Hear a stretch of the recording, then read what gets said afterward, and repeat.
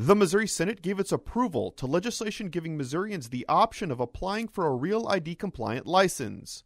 House Bill 151 allows the Department of Revenue to issue Real ID compliant driver's licenses to Missouri citizens. On January 22nd of 2018, the federal government will require a Real ID compliant form of identification to board a plane. According to the conversations we've had with Homeland Security, it will bring us into compliance so that we don't have to have passports or passport cards or carry birth certificates or any of that other stuff if we want to get on a plane or enter a military base. Currently, Missouri is one of 4 states not in compliance with the federal Real ID standard.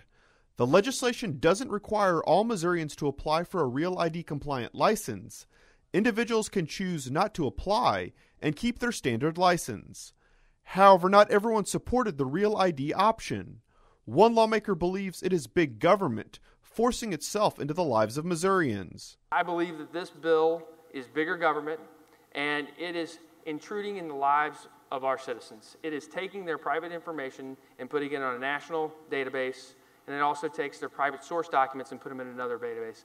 This is the wrong direction for us to go. I encourage everyone to vote no when it comes to a vote. Senators approved the proposal by a vote of 28-5, and following approval from the Missouri House of Representatives, it now heads to the governor's desk for his consideration.